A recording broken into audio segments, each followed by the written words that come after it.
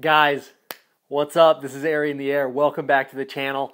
I gotta tell you, I did it. I figured it out. I thought so long and so hard about it, and I figured out the most important thing for you to do before you launch. It doesn't matter who you are, how good you are, where you're flying, what glider you're on. This is for everybody. You want to know what it is? Okay, here we go. See ya.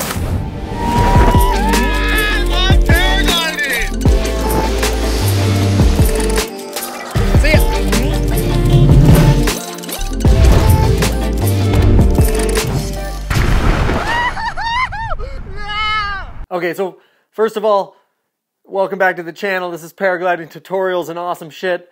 If you like cool stuff, make sure you subscribe, turn on bell notifications, consider donating. PayPal.me/AriInTheAir. I do all this stuff for free so that you guys can fly better and not die.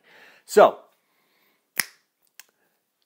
I did it. I thought so long and so hard about what the most important tip, what the most important thing you can do before you launch is. And this doesn't matter if you're the best pilot in the world or on your first flight.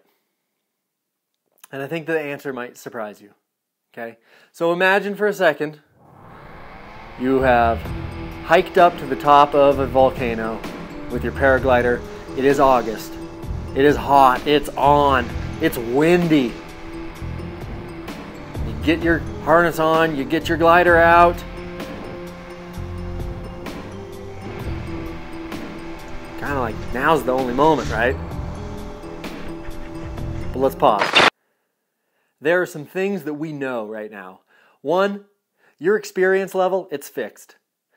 You are not going to get more experienced as a pilot from now until the time you launch. Two, your skill level is also fixed. Three, the conditions, they're not going to radically change over the next 2 minutes while you decide whether you're going to launch, right? So the question then becomes, how do we use all of our skills to the best of our ability? Because we've all done things where we're like, oh, I didn't have to do that. I'm better than that, right? I'm better than making that mistake. So the question becomes, how do we actually perform at the limits of our ability? Okay, and my idea here is actually, the answer really is, how do we stop undermining ourselves so that we can actually perform as well as we can perform, no matter what level that is at? Okay? The answer, there's a parallel that I recently heard about, and in 2008, Shell, like the biggest petroleum company in the world, on their oil rigs, they're having way too many fatalities, right? All these oil rig workers are dying. They realize that the people are dying because of their inability to communicate about their emotions. What? Yes, Shell hired a team to do emotional intelligence and vulnerability training on the oil rigs. Meaning that people came onto the oil rigs and sat these big, burly, bearded dudes down and said, hey, we're going to have to talk about our feelings now. How do you feel? How vulnerable are you available to be with your coworkers when you are doing your job and you're not exactly sure how to do every single part of it? You're not exactly sure which parts of the protocol apply to you right now. So they come in, they give them these new frameworks of how to talk to each other, of how to talk about their feelings and their mistakes and the things that they don't know and admit when they're wrong. Their fucking fatalities dropped by 80%.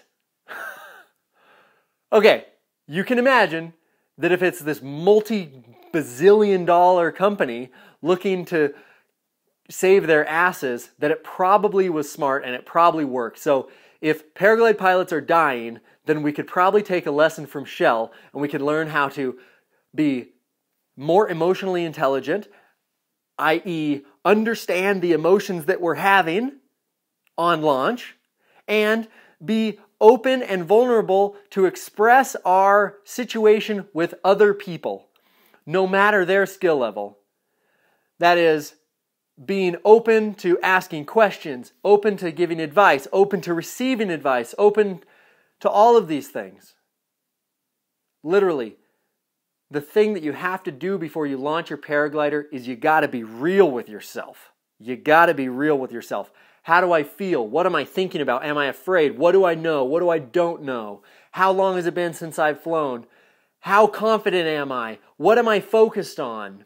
Sometimes I find myself so freaking focused on not sinking out that if I launch and I immediately start going down, I'm going to do something stupid. I'm going to scratch way too close to the hill. I'm going to do something crazy, right?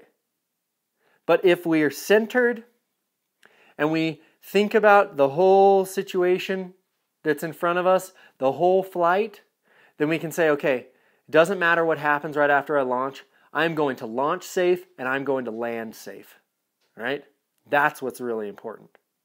2 examples of this that I see at my local site, right? One, it's myself. I find that when I was learning how to paraglide, I would be nervous on launch and I would just want to get it over with. I would say, okay, if I'm going to live or if I'm going to die, let's just get it over with. I'm ready to try. And that would just like block me from really thinking and being with the present moment and being as good as I could possibly be. 2, there's this other guy, he's been flying for a really long time, but now at this point in his life, I swear to God, he's addicted to being frustrated, and he gets out on launch, and I swear he's thinking about the next thing that could possibly frustrate him, and in doing so, he manifests frustration, i.e. line knots, i.e. the glider becoming a big wad, and all of these things. And he's undermining his skills because he's a good pilot. He knows how to fly, he knows how to kite, he knows how to launch, but he's undermining these things with his mental attitude.